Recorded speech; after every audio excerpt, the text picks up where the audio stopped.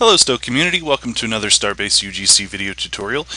This tutorial is going to serve as an introduction to branching dialogue, and I have to admit I haven't felt the most comfortable with branching dialogue as I've played around with it. It's frustrated me a bit, but hopefully this introduction will help some of you out there and we'll learn it together as we go through parts 2 and part 3.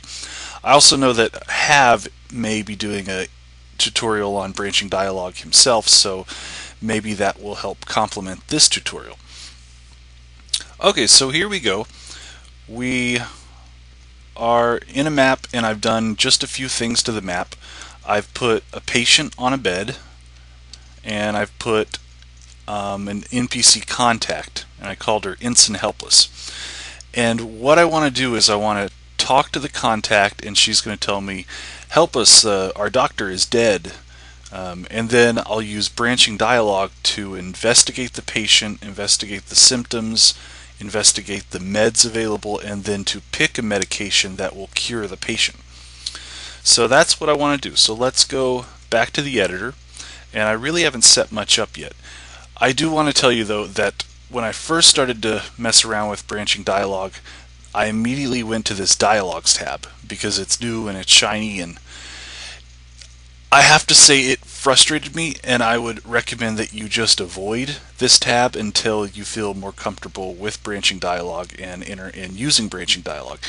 So instead of going to that tab, just do things like you normally do. So if we want to talk to a contact, let's put that objective in, and the mission text will be speak to Ensign Helpless. I'll specify the contact to use, and she will say, help, our doctor is dead. And the patient, okay, I'll go back. Our doctor is dead, and the patient is dying. So then I'll click on Advanced Dialogue Editor, and that automatically takes me to this dialogue tab. Let me just make this a bit larger. My first response will be,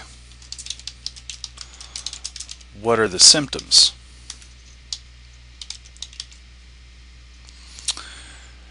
And I'll add in another prompt right after that, and she will say, the patient suffers from A, B, and C. Okay, now I'll put in another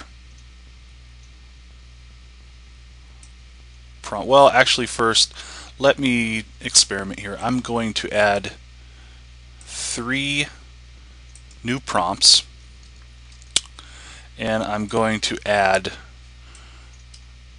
3 of these dialog boxes below the buttons. Okay, so in the first button, I'll say what causes, how about I just do what causes A? Can't type today. I'll Control C that. I'll Control V what causes B,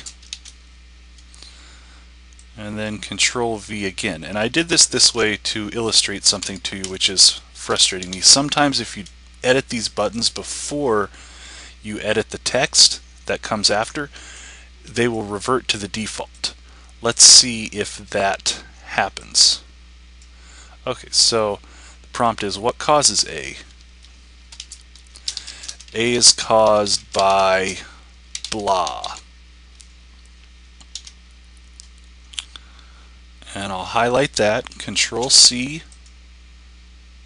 Control V, change that to B is caused by blah.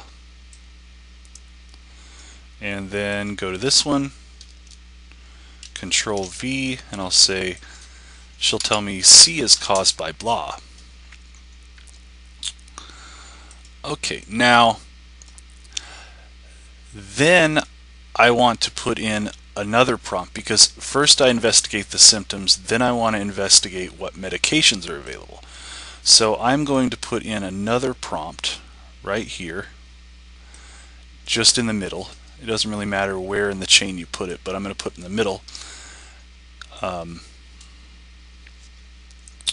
And I'm going to go back up to the buttons, and my response to each of these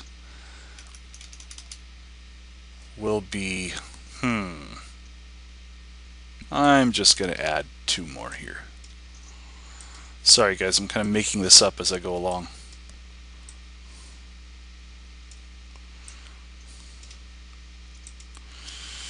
Okay, now the first button I want to say go back. Second button I want to say, what meds do you have? And I want to repeat that for each of those. So go back, go back,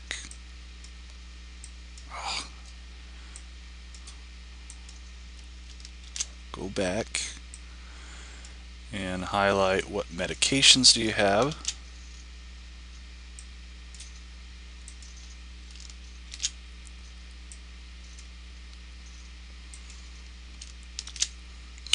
And this is where it gets interesting, because I want to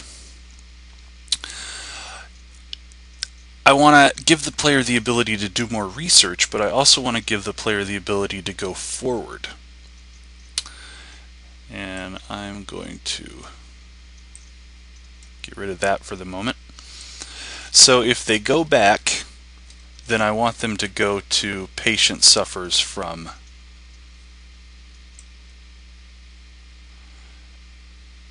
A, B, and C. Therefore, they have a choice to reinvestigate what causes A, what causes B, what causes C.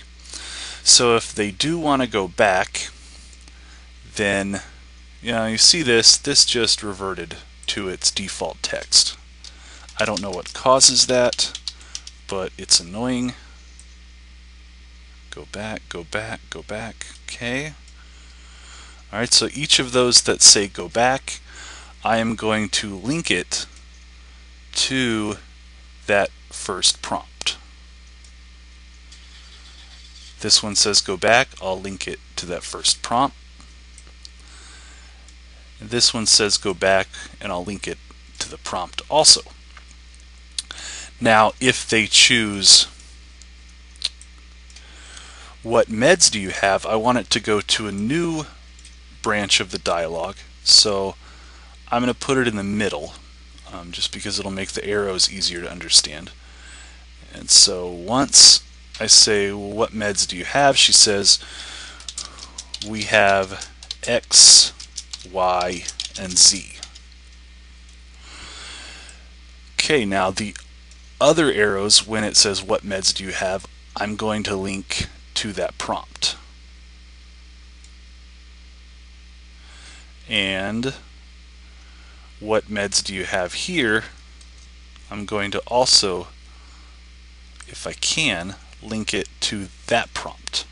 Okay, so once you investigate, or once the player investigates the symptoms, they can go back and investigate the other symptoms, but once they've fully investigated all the symptoms, they can go forward by asking, what meds do you have? And she says we have X, Y, and Z, so let's create 3 more. And I'll go ahead and put the prompts in, because I think that may help it not revert to its default text. And the first prompt will say, tell me about X.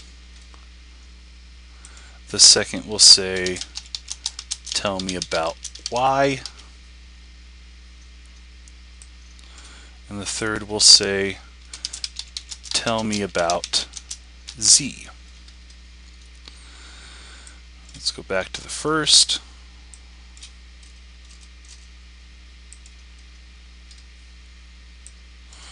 And she'll say X is blah blah.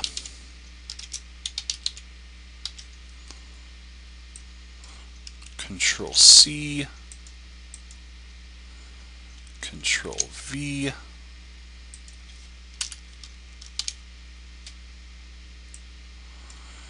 and Control V again. Z is blah blah. Okay, so once I do this, I can ask her what med she has. She tells me about the med, and again I'll create 2 buttons for each one.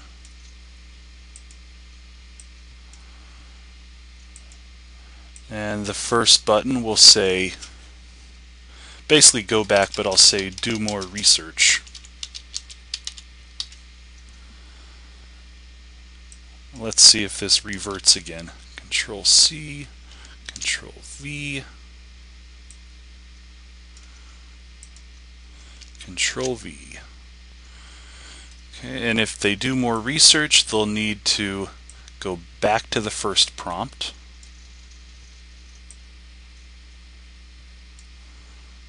Do the same here.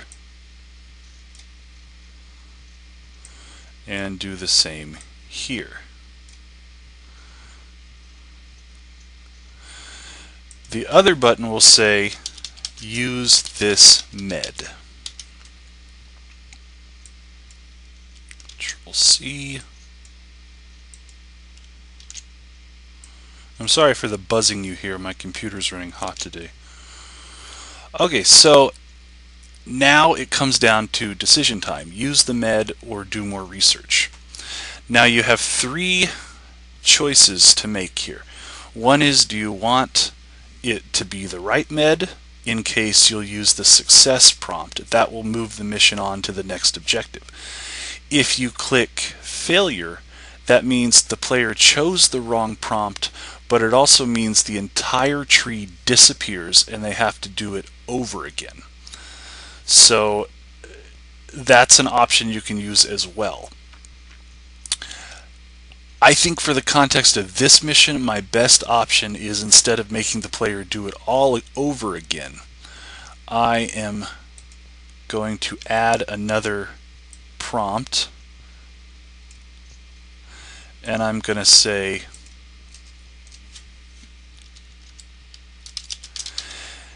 it didn't work.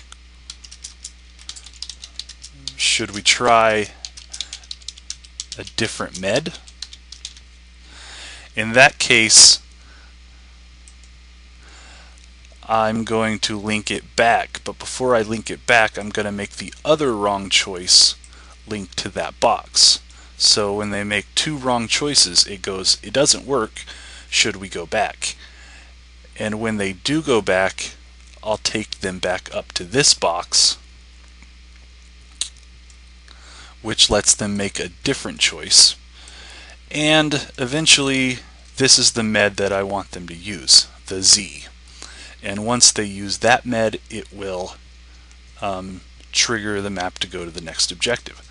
Okay, so that right there is my dialogue. And it looks a lot more confusing than it is, just because everything is linked to everything else. But let's go ahead and save this and see if it works at all. Let me just, okay, I'll go ahead and take the gamble, see if it works.